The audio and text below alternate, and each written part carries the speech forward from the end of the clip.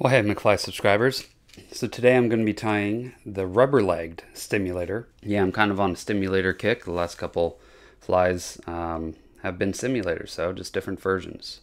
Anyway, the hook I'm using today, 200R by Risen Fly. This is size 8, so that's what I'm using. I like these big. I'm tying this one in black today, so I'm using a black Viva 6/0. So it's going to be kind of like a black and red. So I started a little too far up in my opinion. You can always start up that far, but I like to dictate where the body and the head are going to transition by where I start the thread. And I find that helps me throughout the whole fly. Just remembering where to end, where to start, that kind of stuff. Alright, so we're going to come down, back up a wrap. And I generally like to go pretty deep into the bend. You don't have to go crazy deep. It becomes harder and harder to tie as you go deeper. So just go as deep as you feel comfortable. Alright guys, so I just stacked a small little clump of deer hair. This is all black. And this is actually technically coastal deer hair. And the difference is it's just a little finer. Coastal tends to be finer. And as I described before, I had that stimulator deer hair, also fine. So I mean, the difference, the reason why is I could be wrong, but I believe coastal deers tend to not necessarily need thicker hair because it's a little warmer, stays more regulated by the coast, by the water. Maybe I'm wrong on that reason, but that's what I've always thought. So I stack this, by the way, small section. I don't need a whole lot. You can tighten it as you go down a little more. Okay, but you got to bring this up to right about where you had started that thread. Okay,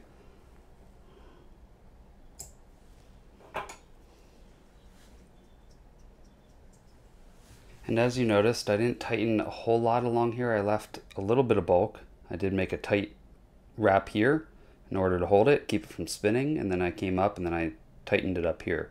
I left some bulk, and that will give you a little more buoyancy. All right, next I'm using bullfrog in black. Again, I like these. I'm doing this one in black mostly. Mimic a stonefly, or I know like sunfish really for some reason like these black stimulators. Generally I tie them a slightly smaller though for the sunfish, but so we're trying to do a pretty thin because you want this to be tapered. So if you start real thick, then it's gonna be super tough to get this fully tapered.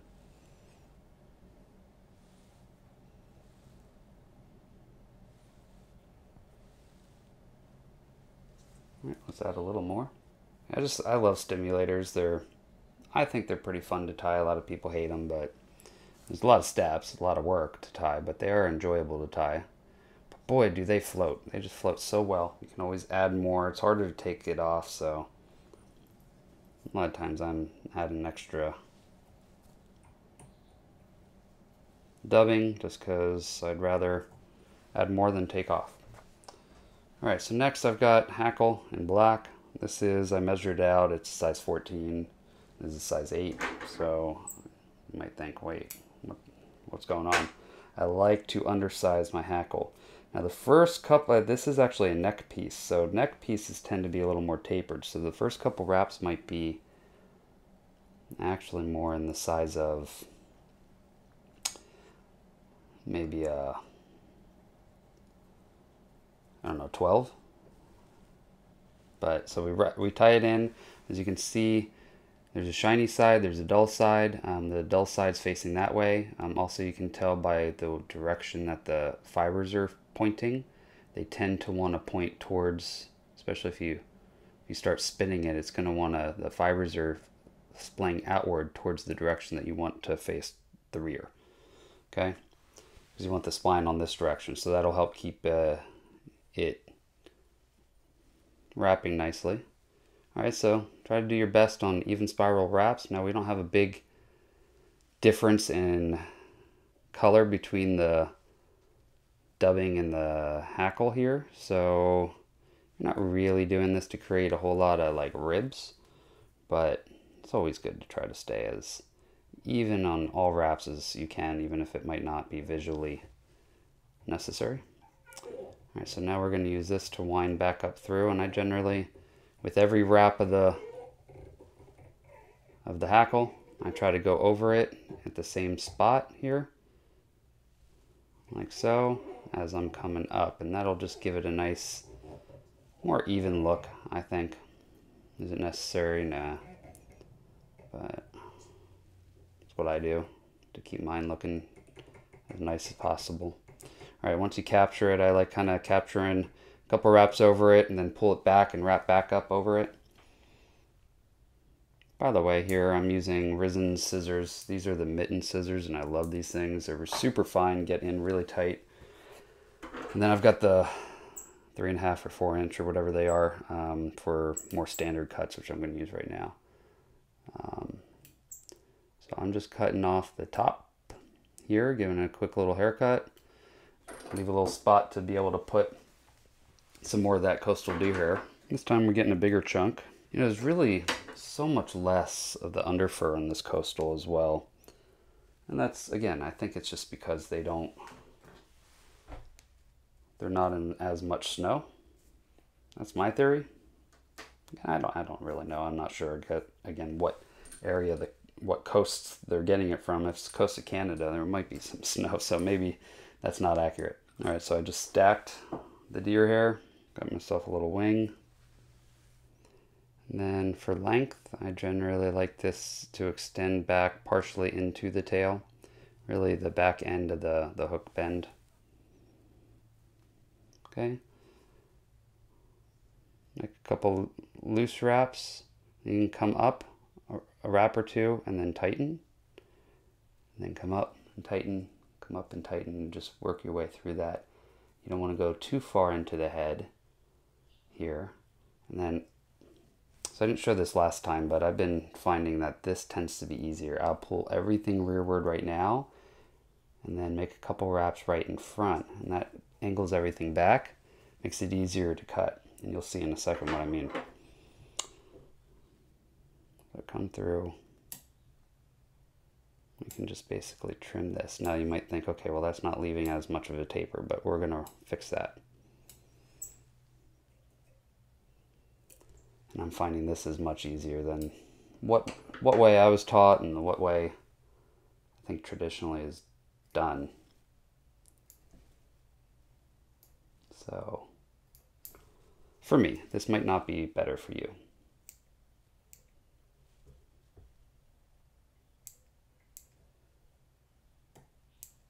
Okay, don't have to do as much cleanup on it. So we're just working our thread down, cleaning that up, and all that doesn't have to be perfect. And we are just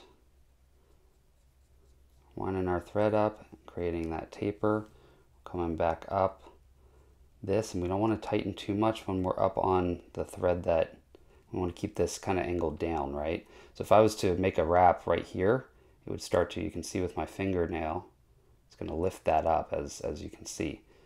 And so if you do that with the thread, you're going to lift that up and it's going to get too flared, which some people like it. I personally don't. I think a flared stimulator looks messy. I don't think it's as good. It doesn't really represent anything anymore. There's nothing, no bug that has anything sticking straight up like that. So that's my opinion. I could be wrong, but it's what I like to do. So you could use a little larger hackle. In fact, I think I will. I was going to say we could use that same one, but we really kind of want a bigger hackle here. And what am I doing? I don't need a hackle yet. So this is what? The rubber leg stimulator, right? So I'm going to use these red speckled legs. I think it'll look good on this. I'm using red on the back with the wire. red and black is a good combo. So I clipped one off. By the way, this is MFC's centipede legs. It's a medium and the red speckle. So I'm just getting one. You don't need big legs here. So I like to save things. I'm kind of a cheapskate, I guess. So I get one and I fold it in half like this. Align the tips. Align the tips. I cut it in half, so now I got two because I'm not going to need that length. And I lay this so at least this is sticking out behind the tail.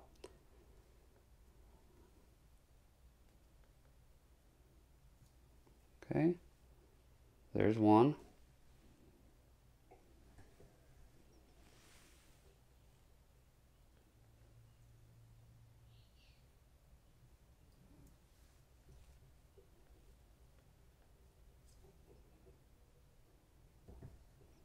Try to arrange them.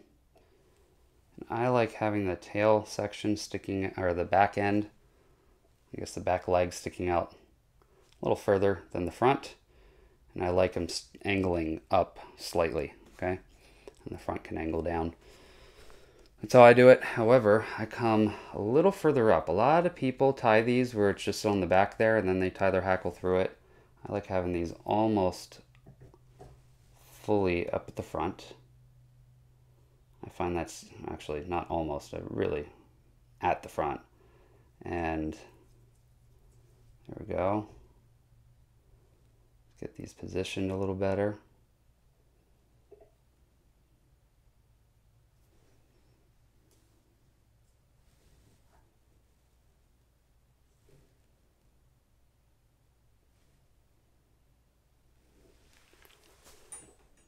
Now for the hackle.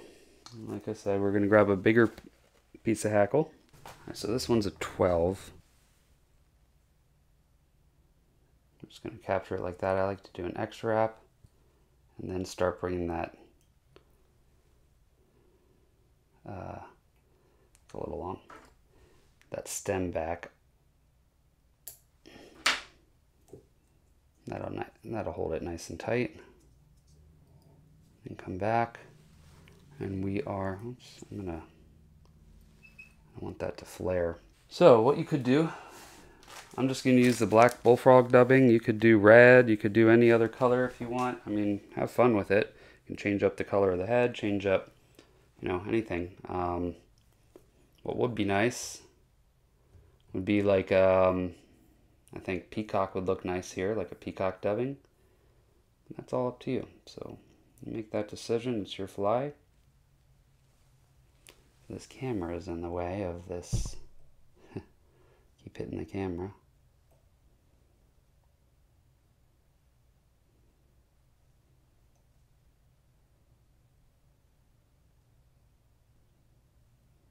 Make it a little thicker up back here.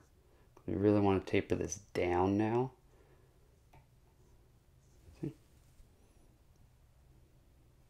Yeah, we'll just leave them up. And I find that this is really nice and easier, a lot easier to have those legs spaced out, and it has a little more of a stonefly look in a way, kind of like a patch rubber legs. Really spaced out legs there. Okay, we're going to go over that twice. We're going to pull this back. Going to go over. Keep those legs though from, there we go. Come back up on top of it there to hold it. You got any trap fibers? What you will. This is a little harder to do. Then you can do that. And then I pull back the legs here and I make a wrap in front. You'll see in a second I can whip finish right behind the eye there. The hook eye, so got a little place to lay my bobbin while I whip finish. I can pull everything back. Now I'm coming up over the eye a little bit. There's a trick. You can just pinch. I don't know if you saw that, but that seated that back there. There we go. So now you've got a rubber leg. Now you can trim these legs, but there's a finished rubber leg stimulator. First, I need to paint a little bit of this ultra thin bone dry. So on the top and bottom there. Don't get any in the eye of the hook, but then you just cure it with your UV light, and that hardens it. That's basically head cement. So that's how I cement my heads. I really like this stuff. Solares, you call it bone dry, ultra thin, whatever, it has a couple different names. But now let's go ahead and cut these. So I pull these up. Well, you might not be able to see that. Let's see if I can do that in the camera. I pull these up so that they're even, and I don't like a really long front. You can go a little longer than that. There we go. And then the back here, I'm trimming to about the length of the wing. You can do those individually, but there we go. The rubber leg stimulator. And boy, I hope that there was enough light on all this. I filmed the whole time. Sorry if not, guys, but it's a nice fly. Sunflies. I fish a lot of this color for sunfish when I'm doing dry fly. They tend to like black, but this will work really well for trout, especially on a stonefly hatch. You can do any other color rubber legs that you want, or any color, whatever. Just go with a different hackle, whatever you want. So anyway, if you guys haven't already, go ahead and check out my sponsor, Risen Fly. They are the ones that made the hooks. They also manufacture rods and reels and a couple things that you might want for fly tying. Otherwise, anything else I used on this besides the hooks and what Risen offers, I get from Amazon or other, you know, I worked a lot with the fly artist, but they're taking a break for a little while. I guess the owner was shutting down shop because he's going to scale some mountain. I'm not sure, but unfortunately they're no longer in business at the moment. They will be in a couple months after he's done his adventure, so which is fine, but can't link there. So I will be linking to Amazon where they have stuff, or other online shops. Okay, so anyway, if you haven't already, please hit the like button and subscribe. Oh, also, Risen, if I didn't tell you, is offering you all a 15% discount. So type in McFly at checkout when you go to www.risenfly.com. Okay, don't forget to do that. That 15% off will really help you. In fact, they've got a fly rod that is $119, and I think with 15% off, it brings it down to right about the $100 mark, and it's a great reel, or a great rod. It's one of the best I've ever fished, so at that price, I mean, you'll never find anything better. So anyway, I will see you guys in the next video. Now you go catch some fish.